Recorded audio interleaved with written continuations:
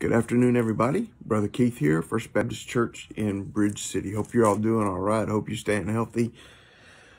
I know that we have a little wave of the COVID running through our community, and certainly it's running through our church here. And so I hope that you all are taking care of yourself, keeping yourself safe, keeping yourself healthy, and that you are feeling fine. If you are sick, pray that it's been mild and the Lord is taking care of you. As a result of this little run, one of the things that we've done here in church is we're trying to kind of minimize our in-house gatherings together. And so Wednesday nights has been one of the things that we have cut back on. So we're not meeting tonight, but I thought I'd go ahead and share a little Bible study with you that I would have been sharing tonight had we been meeting. And if you're not familiar with what I do on Wednesday nights, what I do on Wednesday nights is I take a book of the Bible each week and I just kind of give a survey of that Bible. Now, I can't go in depth. I don't have time to go verse by verse. I really just give a real big overview. I talk a little bit more about historically what's going on versus not so much what it's actually saying. I do give an overview of what it's saying. But anyhow, that's what I do on Wednesday nights, and I'll be doing that tonight. We're in the prophet of Micah tonight. I started this a while back we started in Genesis. I'm working straight through, so we're in Micah. You can get your Bibles. You can open up to the prophet of Micah, and we will see what he has to say. Like most of the prophets, it's a hard word, and it's a difficult word, but it's for the people of God, and God wants them to hear it. So Micah chapter 1, I'm going to start in verse 1. We get a little opportunity from verse 1 just to kind of give us an overview of what's going on. It says, the word of the Lord that came to Micah of Moresheth in the days of Jotham, Ahaz, and Hezekiah, kings of Judah, which he saw concerning Samaria and Jerusalem. A few things here. One, we see that Micah is from Moresheth. Moresheth was about 20 miles south of Jerusalem, probably just a small little hole in the road, really, which means Micah was probably just an old country boy. He was probably just an old country preacher, but then the Lord anointed him to bring a message. But his message was to the entire kingdom. It says concerning Samaria and Jerusalem. So now at this time, the kingdom is divided. There's actually two kingdoms. There is the northern kingdom, Israel, and there is the southern kingdom of Judah. Samaria representing Israel, and Jerusalem in this verse 1 representing Judah. And a lot of guys prophesied to one kingdom or the other, but Micah's prophecy was to both. It was to the entire kingdom, both the north and the south. It says that it was in the days of Jotham, Ahaz, and Hezekiah, the kings of Judah. So that means we know that he was a contemporary of Isaiah and Hosea. He prophesied at the same time to the same people under the same conditions, but his word was just a little bit different. If you kind of wanted to break this down into kind of an outline, you could say the first two chapters is he prophesies about the coming judgment that God is pronouncing upon them. In verses 3 through 5, he begins to talk about the coming ruler that God is going to send.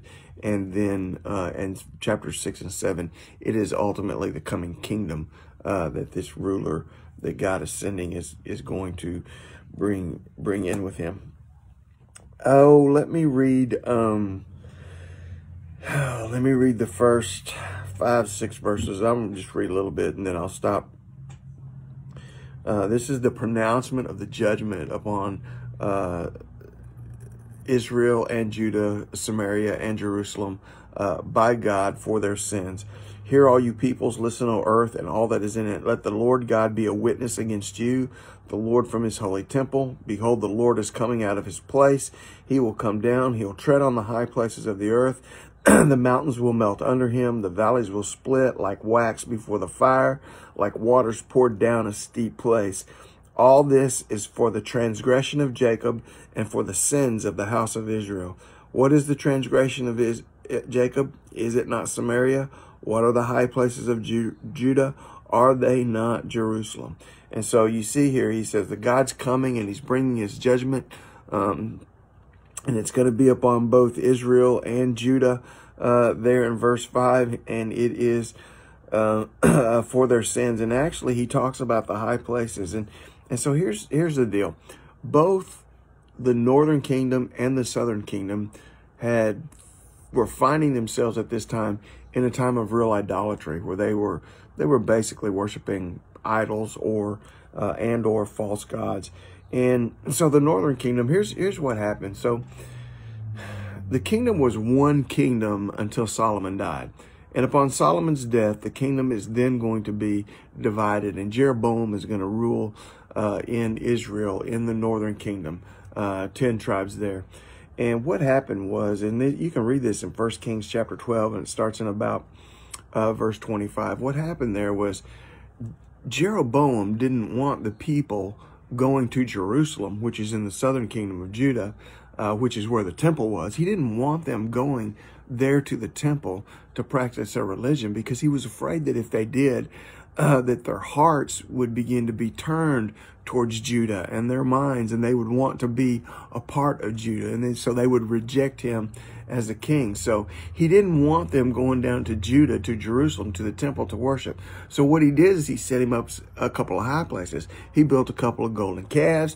He set one up in a temple in Dan and one up in a temple in Bethel. And he said to the people, look, you don't have to go to Jerusalem anymore. You can just worship right here. And that way he could keep them in country. He could keep their hearts and their minds under his influence, and he wouldn't have to worry about them being led astray. Of course, we understand that is obvious idolatry.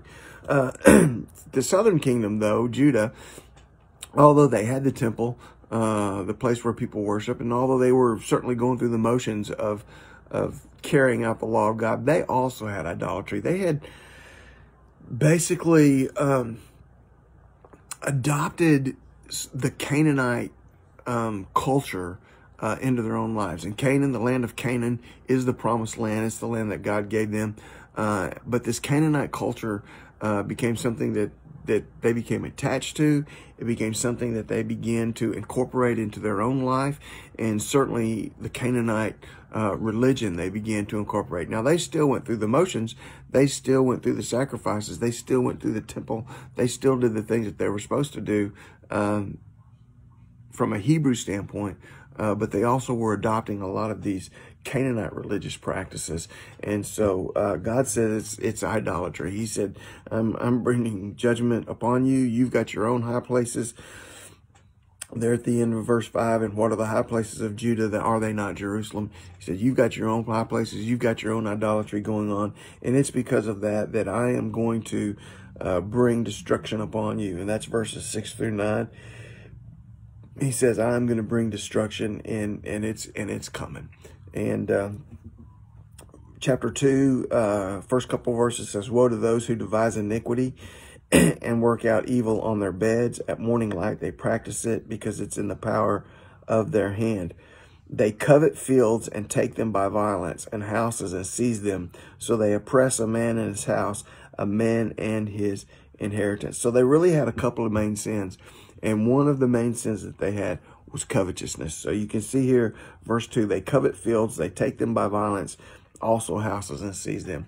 So listen, if you've ever watched like some of the old Western movies, and I suppose I've watched them all, one of the main themes of some of the old Westerns is that there's always this evil, cattle or land baron that comes to town, and he's got money, and his money buys him influence and buys him power. And then he just begins to use his influence and his money and his power to force people off their homes, out of their ranches, poorer people off their homes, out of their ranches, and he buys them up and he takes them over. And that's exactly what Micah is describing here about coveting fields and taking them by violence, and houses and seizing them. And this is what he saw happening, is that people who had money and people who had influence and power and they were oppressing the poor. And they were not only oppressing it, but they were taking what these people had because they saw it and they want them. He said that you covet this field, and so you get it. You covet this house, and so you get it. So not long ago in Sunday school, we went over the 10 Commandments, and we came to the 10 Commandments, and it's about covetousness. I really felt like God opened my eyes to something here. We don't talk about this commandment very much, but let me tell you, this commandment is huge, and it's at the root of our hearts. Look, this commandment will cause you to break every other commandment. It really will. In fact, in Colossians chapter 3, verse 5, it says that covetousness is idolatry. When you see something someone else has and you want it, that's idolatry. When that grabs your heart and you want what they have, that is idolatry. So it causes us to break the first 2 commandments right there. It will cause us to break all the others. Ask David of what covetousness will do. It caused him to commit adultery and murder. It'll cause you to lie. It'll cause you to steal. It'll cause you to kill. It'll cause you to not honor the Lord's day. It'll cause you to dishonor your parents. Covetousness is the root, and it will lead us to breaking all the other commandments. Listen, this sin is alive and well in us, in our culture, in our church, in the people of God today, right here in America. We call it materialism, though. But let's just be real honest. It's covetousness. We see something, we want it, and we'll do whatever it takes if we're not careful in order to get out there and get it. And it's something we better deal with. It's something we better deal with, or it's going to lead us down a path of sinfulness that's going to take us far away from the heart of God. It had led God's people here down the path to the point that God was bringing judgment upon them. God was fixing to wipe them out, and he was fixing to destroy them. In fact, he's going to completely wipe out the northern kingdom of Israel, which we call the 10 lost tribes of Israel. He brings Assyria in, and they will be annihilated and carried off captive into uttermost parts of the world and distributed out as people. He's going to completely do away with them there. So starting in verse 6, and I'm not going to read it, but you can read it. In fact, if you have like little headings in your Bible, it might say they're lying prophets. One of the other problems that they had is that their prophets were lying to them. And not only were the prophets lying to them, but the people liked it. They liked what the prophets were saying. They were listening to the lies that the prophets told. Here's in essence what the prophets were saying and what was lying. The prophets were saying, look, you're okay. Don't worry about it. You don't have to worry about all this sin. You don't have to worry about being accountable to God. You know why? You're children of Abraham. You're God's people. You are the people of God. You are the descendants of Abraham. You are of the seed of David. You don't have to worry about God bringing judgment upon you, or you don't have to worry about your sin. Just continue to go through these motions. Continue to offer your sacrifices. You are God's children. You are God's people. You're descendants of Abraham. Don't worry about it. Problem is, it was a lie. The problem is that they did need to worry about it, and they better start worrying about it. These are typical of what Jesus said of the Pharisees. These people honor me with their lips, but their hearts are far away from me. In Luke chapter 3, and I think it's in verse 5, actually it's in verse 8, in Luke chapter 3, verse 8, John the Baptist is preaching and calling the people to repent, and they basically come to him, and they're like, we're Abraham's seed. We're Abraham's children. What do we got to repent about? And John the Baptist said to them, let me tell you something. God can raise up children from Abraham out of these rocks. All right. He said, it's not about who your heritage is. It's about where your heart is, and it's about where your life is. 1 Peter chapter 4, verse 17 says that judgment is going to begin in the house of God. Look, let me tell you something. I don't care what sign, what name is on the sign of whatever church you go to. I don't care if you fly the flag of the name of the Lord over your own life. It's not about the words that you say. It's not about the name that's plastered on the sign of the church that you go to. It's not even about who you claim to belong to. It's about about what's going on in your heart and what's going on in your life. And is your heart intent upon being close to God and following the Lord? And if not, then we need to repent of the sin that is in our lives. That's what they need to do. Hebrews chapter 12, verse 3. Look, don't ever think that because you belong to God, God's not going to discipline you and God's not going to bring judgment upon you. Again, 1 Peter 4:17, he said judgment's going to begin at the house of God. You know why? We're more responsible for our lives. You know why? Because we do know better. And not only because we know better, but we are a witness to the world. And therefore, the people of God had better humble themselves and pray and turn from their wicked ways. The people of God need to turn from their wicked ways.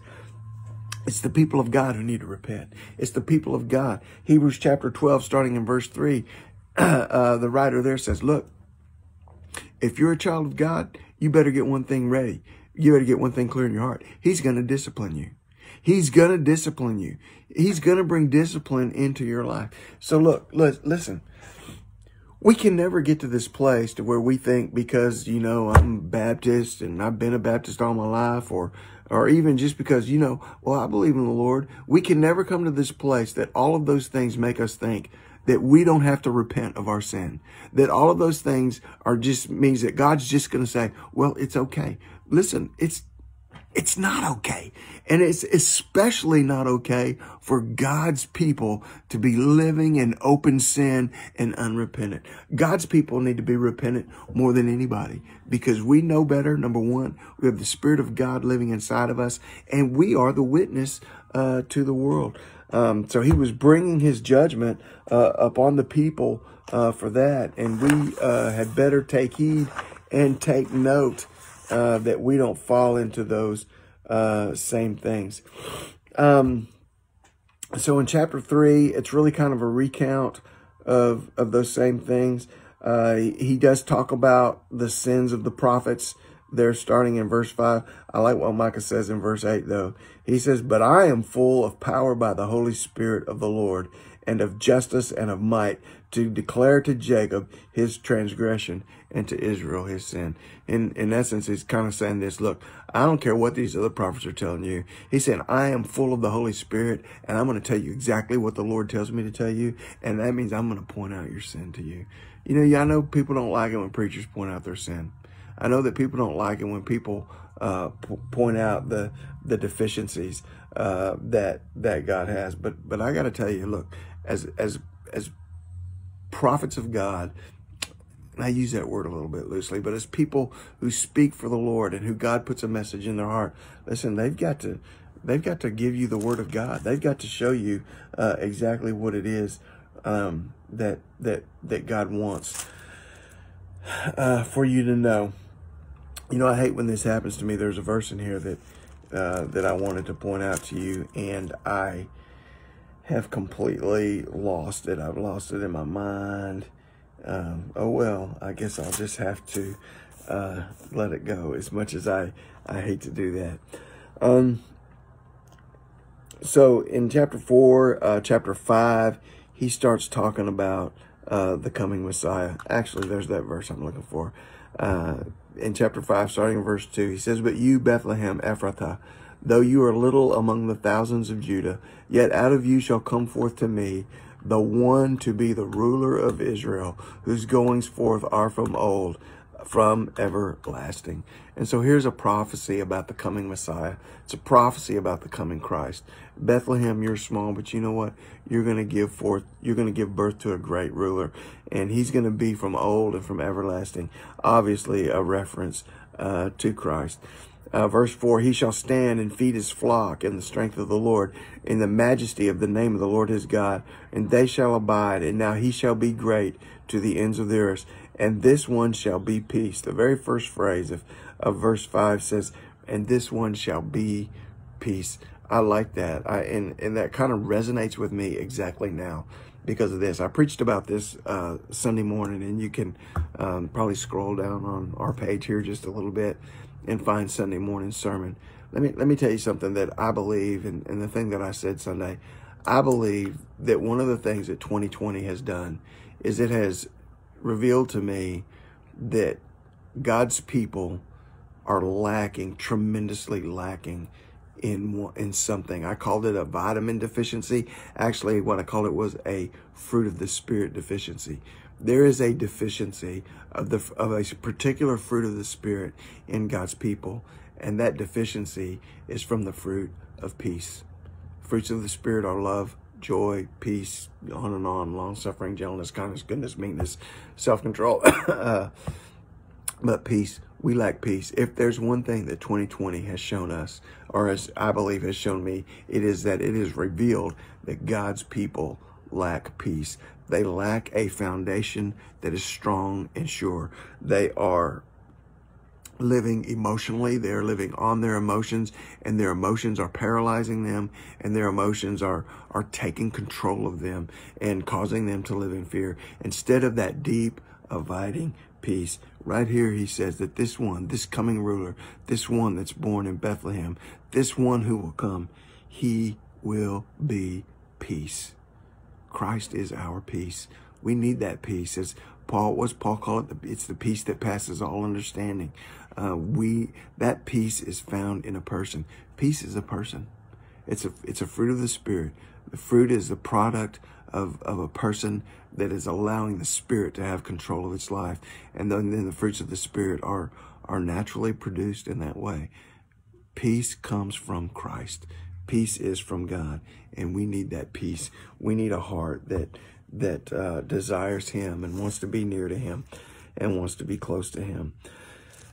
I know seems like I'm backing up, but you can read chapter 4, and it talks a little bit about the future kingdom that's coming, that this ruler is going to be the ruler of. Chapter 6, I'm going to read verses 6 through 8. I just want to look at them just for a second. Let me just read 6 and 7 first of all. With what shall I come before the Lord and bow myself before the high God? Shall I come before Him with burnt offerings, with calves of a year old? Will the Lord be pleased with thousands of rams, with 10,000 rivers of oil? Shall I give the firstborn for my transgression, the fruit of my body for the sin of my soul? Here's the person. And did you ever just come to a place in your life and you're just like, God, what do you want from me? Really, God, what do you want from me? I mean, I'm here, I'm trying, I'm doing the best I can. Nothing ever works out. It never really happens. Just what exactly do you want from me? Do you want money? Do you want my firstborn? Do you want my right arm? What exactly is it, God, that you want from me? Well, here we go, right here. That's the way he was offering this right now. 10,000 rivers of oil? You want sacrifices? Do you want my firstborn? What do you want? And then he said, well, He has shown you, oh man, what is good. First of all, to do justly. You know what? Do the right thing. He wants you to do the right thing.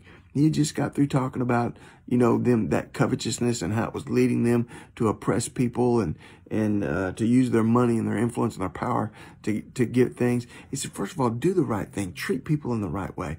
Do the right thing. And then to love mercy. Now, to love mercy is not just to love receiving mercy, because everybody wants to get some mercy, right? He said, but look, how about giving some mercy? How about being merciful to others? You realize mercy is when someone deserves punishment, but you choose not to give it to them. That's mercy.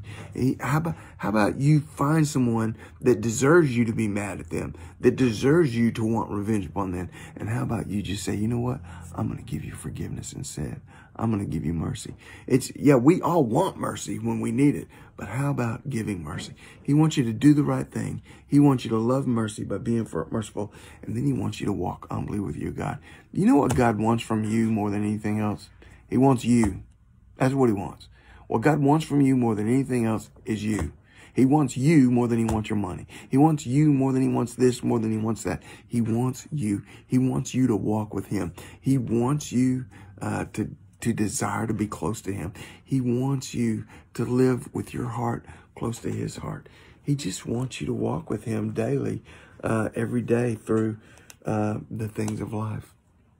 He's told you, oh man, what is good: to do justice, to love mercy, and to walk humbly with your God. So just final He talks about this final kingdom. He talks about how God is going to ultimately forgive Israel. Verse 18 of chapter 7, he says, "Who is God like you, pardoning iniquity and passing over the transgression of the remnant of his heritage? He does not retain his anger forever because he delights in mercy." He pardons sin. He forgives sin. He doesn't hold on to his anger forever because he delights in mercy. You see, God delights in being merciful. So I want to close with this one little story from 2 Samuel chapter 24. And 2 Samuel chapter 24 is at the end of David's life. And David has taken a census, but he's taken this census out of his own pride. He wanted to see how big his army was, how many fighting men he had, and all this kind of stuff. And he realized in verse 10 of 2 Samuel 24 that his heart condemned him after he had numbered the people, after he had taken them this census. And he knew he had sinned. And God sends the prophet Gad to go to David. And in verse 12, he says, "You go and you tell David this, thus says the Lord. I offer you three things, and you choose one of them." So Gad went and he told David. He came to David and he told him. He said, "Here's your choices. These are his punishment choices. 7 years of famine. You're gonna have to run from your enemies for 3 months, or I'm gonna give 3 days of a huge plague upon your land." And in verse 14, David just said, "You know what, Gad?" He said, I'm in great distress." He didn't know what to choose. He said, "I'm in great distress." He said, "This is all I know. Let us fall into the hands of the Lord because his mercies are great." He said, "You know what? I can't choose. I can't choose my punishment. But whatever my punishment is, just let me fall into God's hand because I know that God is merciful." And so I've been talking a lot about judgment, and it'll begin about the house of God. And we need to stop kidding ourselves and thinking that we won't receive God's judgment. We will. But look, we also receive his mercy. We also receive his compassion because we are his children. And so, look, let's repent. Let's turn from our sins. Let's restore our relationship with God so that we can be the people that he wants us to be. But when we have fallen astray and that time for judgment comes and it begins to come, take comfort in knowing that you belong to God. All right. So again, that's Micah. That's a quick overview that we did in about 27 minutes here. Look, I want to invite you to come and join us Sunday mornings at 10:30. We are not shut down. We are not online only, okay? We are still gathering as the people of God for the worship of God on Sunday mornings at 10:30. I invite you to come. I encourage you to come. I want you to come. Look, if you've been sick within the last 10 days, please don't come. If you come, we're asking you to wear a mask for a little while. We're asking you to social distance and to be aware of those two things. But mostly what I'm asking you to do is come with a heart that wants to worship God. Come with a heart that wants to find God and find Jesus. But we want you to come and we want you to be a part. And so I invite you to do that. Of course, I understand you're all adults. I understand you've all got different things going on in your lives, and you need to make the best decision that's right for you. I always have and always will respect that. But look, if you can and are willing and are able, we need to gather together as the people of God here in this community for the worship of our God. Hey, love you guys. Take care of yourselves. Wash your hands. Don't touch your face. We got to get back to doing that and just kind of get through this little wave here. And we're going to get through it. We are going to get through it. And everything is going to be all right. Love you. See you Sunday. Take care. God bless. Bye-bye.